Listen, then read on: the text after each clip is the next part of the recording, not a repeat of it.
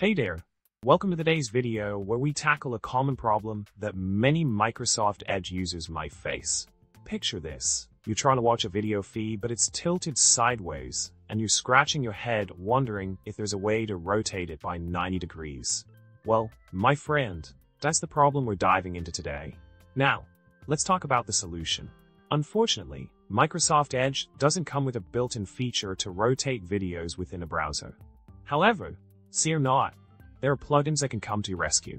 One option is the Rotate That Video Player plugin, which can be added to your Edge browser to give you controls for rotating videos playing in the browser window.